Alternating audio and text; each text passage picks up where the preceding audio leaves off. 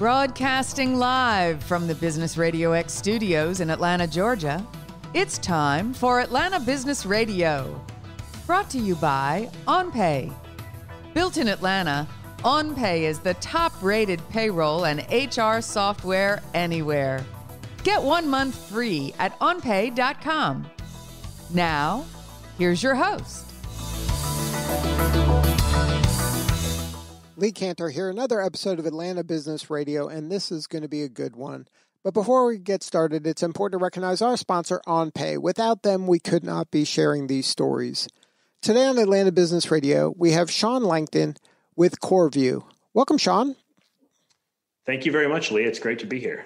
Well, I'm excited to learn what you're up to. Tell us a little bit about CoreView. How are you serving folks? Sure. Thank you for the opportunity. CoreView is an enterprise SaaS solution that helps IT leaders manage the complexity of Microsoft 365 and other SaaS applications in their SaaS stack. Now, what was the genesis of the idea? How did the business get started? Yeah, great question. Our founders started as systems integrators working to actually go build this solution over and over in various companies, and kind of looked at each other one day and said, maybe there's a product here. As they built that product out and started testing it with their clients, they realized that there was a market for it. Ultimately, they went full-time into building CoreView, and it's been a journey ever since. And then, so when it was built, then you had to just it was just a matter of just rolling it out to other people that were kind of immersed in the Microsoft environment? Yeah, so initially, CoreView began as a tool just for managing Microsoft 365, and that's still where our most powerful superpowers lie. And of course, that's a huge, complex space with hundreds of millions of users around the world. But we saw an opportunity to even go beyond the Microsoft ecosystem and start looking at how can we bring in other SaaS applications into that management layer. And that means that we give those IT leaders who are really familiar with the Microsoft world superpowers in Microsoft, but also let them go out and master all of the SaaS in their enterprise. So now, was that kind of a monumental shift, or was that kind of a slight pivot? It's we jump started it via an acquisition that we made about 2 years ago. We were able to bring in a really talented team who had already built out API integrations for hundreds of SaaS apps. And then we've been linking those in through our platform, our main product that we call Core Suite. And so we're releasing those out in various ways. The most exciting way that we build that in is via a set of workflow applications that let IT operators build low-code or no-code workflows to execute inside of the Core Suite platform. And what it does is takes a process that might have taken a week to do. Now an IT operator might be able to do it in a day using CoreView. And if they build out those workflow automations, they might be able to do it in a minute. And so that sort of acceleration is really valuable. At first, when we launched that, it was only for Microsoft related tasks. Now, as we build in those other API hooks, we can use that workflow engine to touch every SaaS app in an organization's stack, which just makes it even more powerful. So you can do all the things that are really critical related to your Microsoft environment. And usually for large organizations, that's at the core of most of their technology. It's tied through from all of collaboration to identity management, databases, et cetera. And so most processes start and end somewhere with Microsoft, but also many, many processes have other applications in the loop.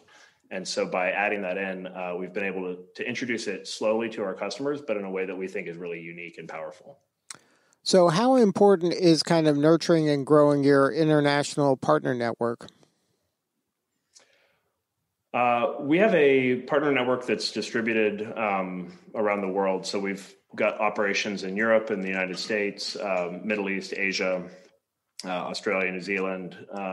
So it's quite important for us to nurture all those partners. We're also partnered closely with a lot of Atlanta-based firms We find that there's good talent everywhere, and so we've built out a team that can. We tend to think globally with everything we do, despite being headquartered here in Atlanta. Now, if you were giving advice to other kind of enterprise level organizations, can you talk about how to implement a successful kind of partner program? Because I think that that's an underutilized resource and a way to grow. Yeah. And we're fortunate, and I have strong feelings about how partner organizations can and should work in different types of SaaS businesses. We're really lucky at CoreView because there's already such a deep wealth of understanding and expertise and talent within large partner organizations around Microsoft, around selling the services, around supporting the implementation and maintenance of those deployments, helping people migrate to and from various different incarnations of Microsoft. And so we're able to tap into that in a few different ways. Firstly, we can help make those people's lives easier and make their customers' lives easier. And the best partners, that's what they're trying to do. They're trying to help their customers.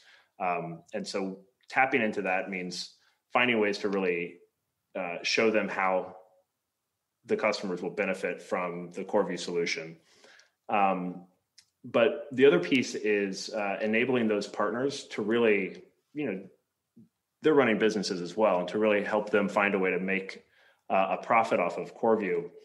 And we do that by helping our partners enable services post-sale. So setting up CoreView, there's immediate value that customers will get, but there's also, to really build out every element that CoreView is capable of doing can take a lot of work. And our partners that we work with best, learn our platform inside and out. Some of them know it better than we do. And they're able to help our customers build out the workflows that I was describing, build out really granular, least privileged access models, which means that every employee is able to do exactly what they need to do, but they're not allowed to do anything that they're not supposed to do, which is a really critical component for a lot of customers' security policies and compliance. All of that can take time to manage. We're happy to enable our customers to do that directly, but really a lot of enterprise customers would rather have an expert third party come in and just solve the problem for them. So that's where we see a big opportunity to work with our partners. So now you're kind of new to CoreView. Can you talk about what attracted you to this challenge? Yeah, I think that when I came in, I saw a great technology, a really big market that's growing quickly. And as I met the founders and some of the people at the company, that's always an important part as well. And I think that there was an immediate connection there. But, kind of coming back to the size of the market opportunity, that's always something that gets me excited. And when we see, through 2020, the whole world learned to work remotely. And there was a massive adoption of SaaS tools within the enterprise. Those SaaS tools, there are a lot of stories of success. Zoom grew by 5,000% or whatever. But the biggest dollar story of SaaS in the pandemic was Microsoft 365. And the acceleration of that adoption was tremendous. It outpaced all of Microsoft's forecasts for how quickly companies were going to adopt 365. And so it's, it created just a ton of motion.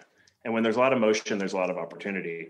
I actually think about it like when you wake up late to catch a flight and you quickly throw everything in your bag, you race to the airport, you make it there, you get to the hotel, you unpack, and you realize that, you forgot to pack your pants. It's, every company managed to get to 365. They made it to the cloud. They got all of their employees operating remote. And now that they're there, 2021 is going to be a story of how do we get back to the level of, compliance, certainty, tidiness that we had when we were operating in this previous model, which was on-prem. And I think everybody understands that SaaS is the way of the future. but a lot of people got there sooner than they expected, and they really need help managing Microsoft 365 and managing their entire IT software stack in this new world. And so that just, to me, seems like a big opportunity to help businesses, and of course, big opportunity to grow CoreView. Now, intuitively, that seems obvious to you, but for your clients or potential clients, what is kind of the symptoms of the problems that might soon appear? Yeah, so one of the, and forgive me if I get too technical here, but one of the big differences between an on-prem deployment of Microsoft 365 and a cloud deployment is that Microsoft prefers you to put everything into what they call a single tenant, which means that you take all of your different offices and business units and acquisitions and geographic entities, and you smash them all into one big pool. So a lot of companies used to rely on the almost geographic segregation that came from having these different on-premise deployments of Microsoft.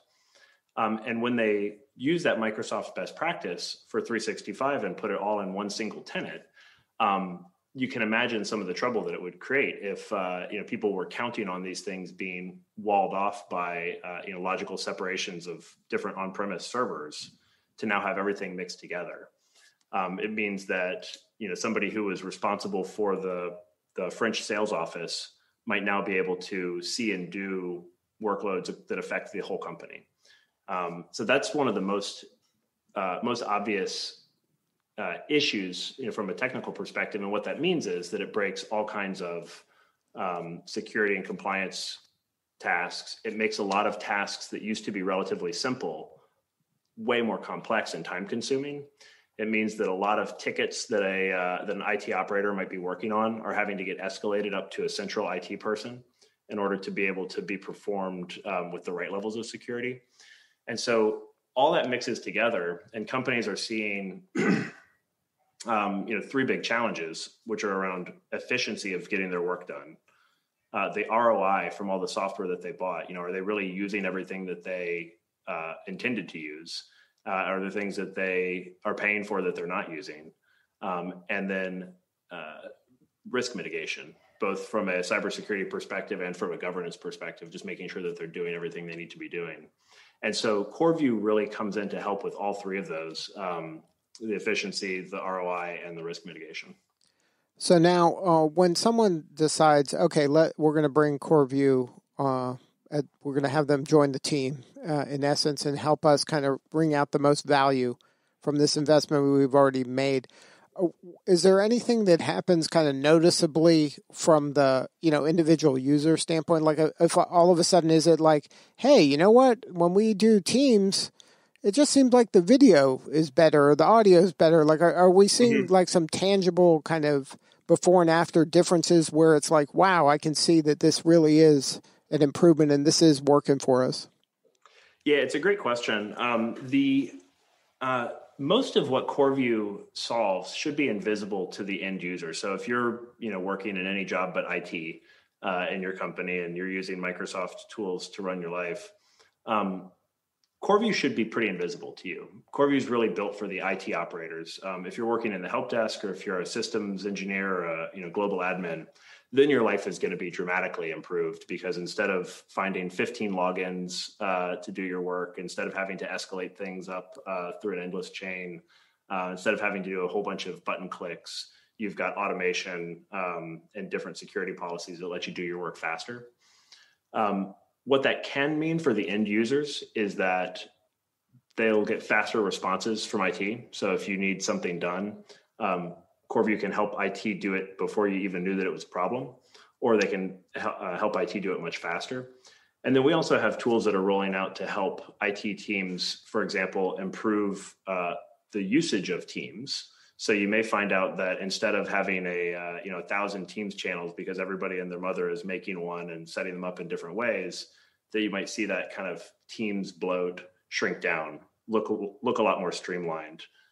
Be governed better. You might notice that when you are having network issues that affect call quality, IT can see that more easily and find out exactly how to fix it.